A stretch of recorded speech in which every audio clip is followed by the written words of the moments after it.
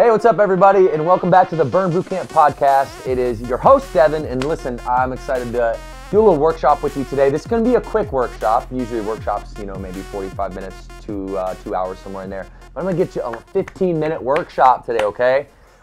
So I talk about this all the time, goal setting. And when I was, coming up, 24 years old, trying to figure out what to do after I got released by the Giants, I'm lost. I'm in a place where I don't even know my next step. I don't know what I'm going to do the next day even, and I know how crushing that feeling can be for you if you happen to be in that place. And I know certainly at some point in your life you've also felt this way. And why do we feel this way? Why do we feel this void?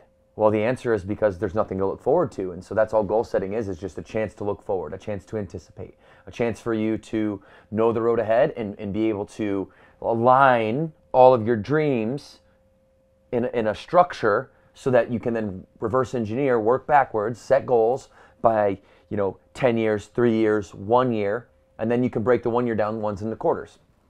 Okay, so listen, this isn't mind-blowing stuff. This is just stuff that you probably have heard 1,000 times. It's white noise. It might be kind of in one ear and out the other for you. But for me, I know that there was a time in my life when as mundane as it sounds, and it is like, it sounds like a broken record when people are telling you set goals, set goals, set goals. Goal setting works.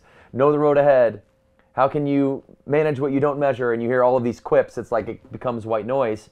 And what happens, and what I've found and observed as I travel, is I see people actually not setting goals at all. In fact, like most people, when we're in a group setting, and let's say we're at a gym, we're often doing Q&As inside of our gyms.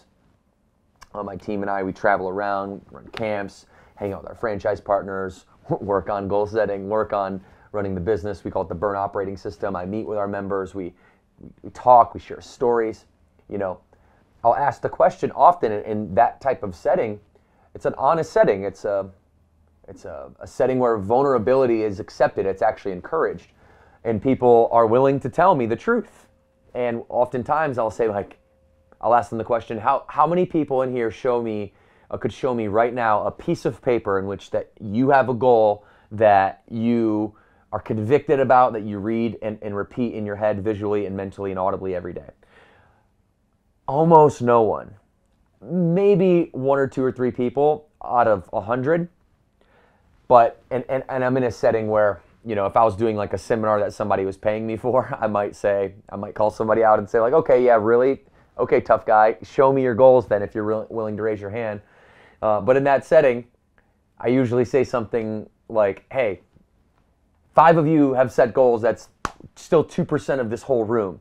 Is that acceptable to you guys? No, right? Obviously. So even in the best case scenario, I look around at a sample size of 100 people in an environment, in a community that is more ambitious, more driven, has a higher propensity, if you will, to just be go-getters. Well, still 5% of us are setting goals. Well, okay, so it must be too complex then, because complexity might be the enemy of execution. I've heard somebody say that before. So I believe that. If you make things too complex, then you don't have a clear path forward, and clarity is power. You don't have a clear path forward into exactly what you want to do. So for me, I went back and I tried to make things very, very simple. As you guys get to know me better, you'll learn that I'm no different than you. I've been able to build this amazing company, have thousands of employees and hundreds of thousands of members, locations in 41 states, open and operating. There have been pretty amazing personal achievements there, and I've recognized that. I'm very humbled by that. I don't want to lose that. I wake up every day hungry and grateful for the privilege that I have to lead people and to lead a movement, really, and I don't take that for granted. But I do know how special and unique it is because I'm observer of the universe around us and my environment, and I know not a lot of 35-year-olds have been able to accomplish that. Profitable and scalable, and retained 100% equity, and these are things that make the story unique. And I know how to do goal setting because I believe that goal setting works because I started this all these statistics, all these numbers, all the things that I can say now really just started with my ability to wake up tomorrow and know the goal or know what I was going to do. And complexity was the enemy of execution for me. I wasn't like, I didn't just come up with this idea and I didn't just see the future and all of a sudden imagine the vision and just thought about it and manifested it really hard until it came to fruition. In fact, when I first started, if you would have told me that we would have 371 locations open as I sit here in this seat today, and that we hit a record month last month in system-wide sales and in lives and families that we are impacting as a result of those sales, I would have told you you're okay. You're crazy. You're crazy, man. You're crazy. I want to have 5 gyms in North Charlotte. That was my goal. And I still didn't even know how to do that. That was like my big, audacious, ambitious goal at the time. I didn't even know how to do that. And so if you're hearing this video and you're in a place where you are the vast majority, from my perspective, about 90+% of people that hear goal setting but then don't actually take it serious, like hear, set your dreams forward, anticipate the future, know where you're going to go after. Like I'm a big believer in this, because this is the way that I operated, that you shouldn't spend 10 years figuring out what you want to do. That you shouldn't spend, like you should think about what you would wake up and want to do for work every day if you could do anything and get paid.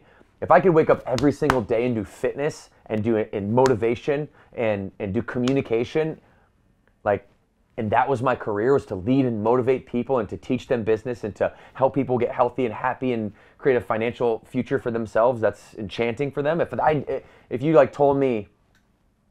told me that I could make money doing that and feed my family and create a legacy and have the opportunity to be great at something, and I was 18, 19, 20, maybe even 22 years old, I would have been like, you're crazy. Like, the only people that make money are the financial guys.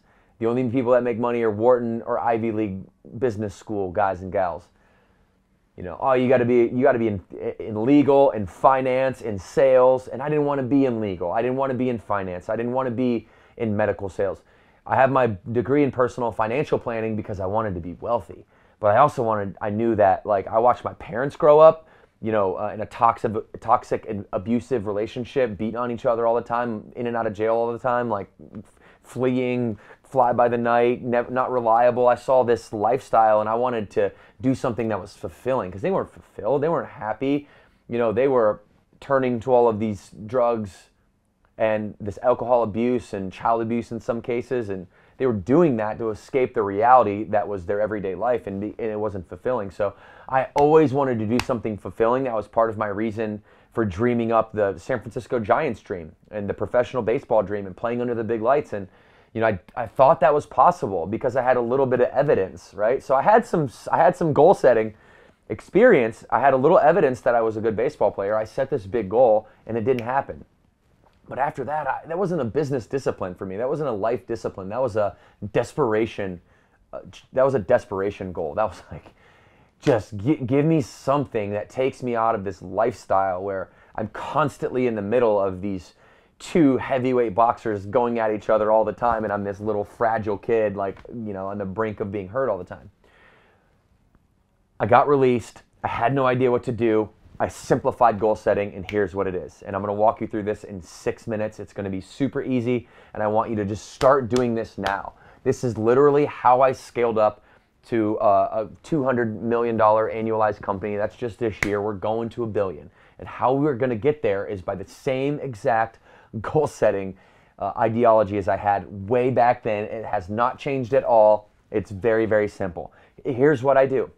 Every year I do this, okay? And really every quarter I'm looking at it with a real microscope, and then every day I'm rehearsing it to see if I need to make tweaks. And here it is. It's 50 goals.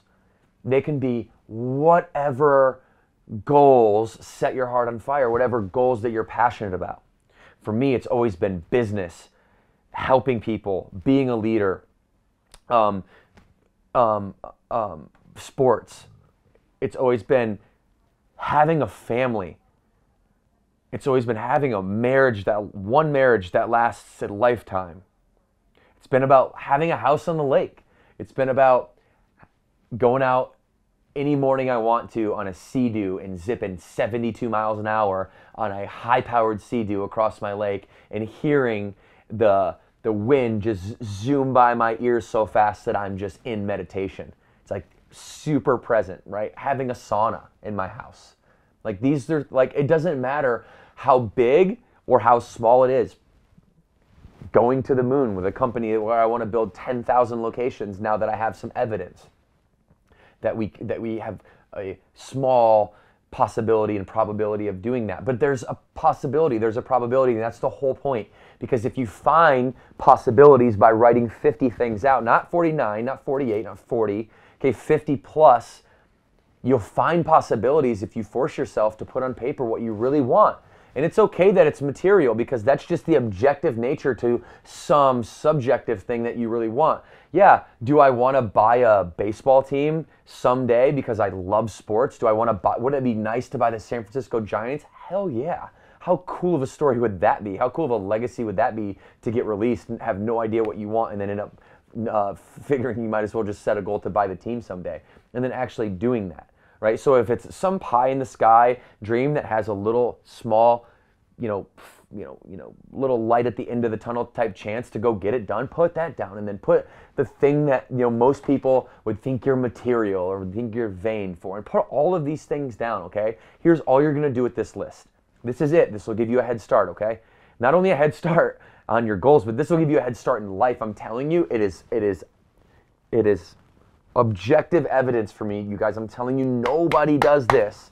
This is all it takes for you to open up your life. This is all it takes for you to do exactly what I've done, is this goal setting, okay? Do your 50. Next to each one, 50 or more. Everything that you want in your heart. And hey, you can do it tomorrow too. Add to it tomorrow. You're gonna put one of four numbers. You're gonna put a 10, you're gonna put a 5, you're gonna put a 3, you're gonna put a 1. This is a 10-year goal, something that might take you 10 years to accomplish. This is a 5-year goal. It might take around 5 years to accomplish. This is a 3-year goal. It's a shorter term, midterm goal. I can see this happening. I got some real evidence in my life right now that this might come to fruition. And a 1-year goal or less. It could be a goal that you have set out to just work out tomorrow. That could be 1 year or less. And now I want you to write a 10, a 5, a 3, and a 1 next to all of these different goals. And then what I want you to do is take a tally. So somewhere off in your paper, so wherever you take notes, you're going to just go write a little 10, 5, 3, 1, and a dash in front of each one of them, and tally up all 50 goals. How many of them are 10-year goals? How many of them are 5, 3, and 1? And then here's where you start to identify. Here's where you start the process of self-awareness. I would look at my list and I would say, man, Devin, you've got a lot of 1-year goals, man. You're a short-term thinker right now. Hey, you say you want to go do these things like, maybe you have one 10-year goal. At the time when I was first going through this was 5 gyms in North Charlotte called Burn Boot Camp. And it was actually the tagline, Charlotte's Fit Community of Moms. I knew exactly who I wanted to speak to. And that was my big pie in the sky 10-year goal at the time, was open 5 gyms in North Charlotte. Okay, have my own house was my 1-year goal. I wanted to be a homeowner. Right? Why? Because my parents never owned their own home. Not one time in their entire life did they own their own home. Okay? The banks always own their home. And so for me, I was really important. A 3-year goal was to have 1 gym open, right? To be self-sufficient, to have my debt paid off, my student debt paid off.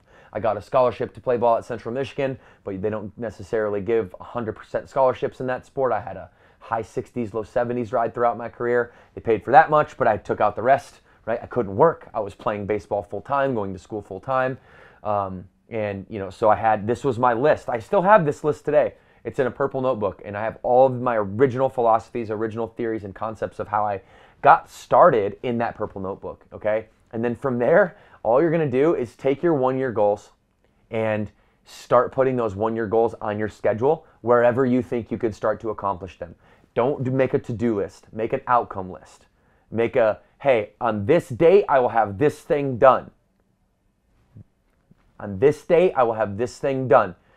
And if you're bold enough, if you're far along enough, if you're advanced enough, if you're achieving enough, then you can go to 3 and 5 and 10-year goals. And at this point, when I do this exercise, I've got about 152 goals, and sometimes I'll add to it, sometimes I'll take away from it, and it's really even throughout 10, 5, 3, and 1, and I want to be a really even thinker.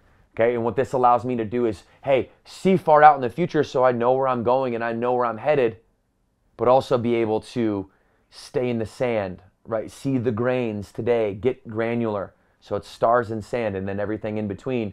You want to make sure that, you know, these things are outcomes that are on your calendar. They're not to-do lists that go on your to-do list tomorrow. They are scheduled events that go out on your calendar. And when you do it this way, at least what I've found when I've done it this way, is I start to attract the things in my life that are going to help me reach that goal. A, because I don't want to let the people I love around me down, and B, because I don't want to let myself down. But I'm always framing my entire outcome list, okay, this whole exercise, I'm always framing it in how I'm going to make my wife Morgan proud. She's my person. If I'm going to get myself motivated enough to go out and tackle these really audacious, really hardcore goals, I've got to look at those goals through the lens of Morgan's eyes. I've then got to look at it through my children's eyes. Then I've got to look at it through my team's eyes, my employees, my 100 people here on the East Coast and the other 200 on the West Coast that we have that staff the HQ of our organization for thousands more employees and hundreds more of our franchise partners. I'm thinking about how to make them proud through my goal list, right? And through my unbiased goal setting with the filter of not what I think I can accomplish, but what I really want, right? That's very important. I don't look at this whole project through what I think I can accomplish. I look at this entire project through the lens of what do I really want? If there was no limitations, no consequences, and nothing holding me back, what exactly would I do? What would I go for? What could I achieve? And that's it. That's it. But you've got to take action. Don't be the person that knows it but doesn't execute it. You think knowledge is power, you're wrong. Knowledge is not power. I used to think so too. Knowledge is potential power, and only powerful if you execute. Go execute. 2 claps on 2. 1, 2.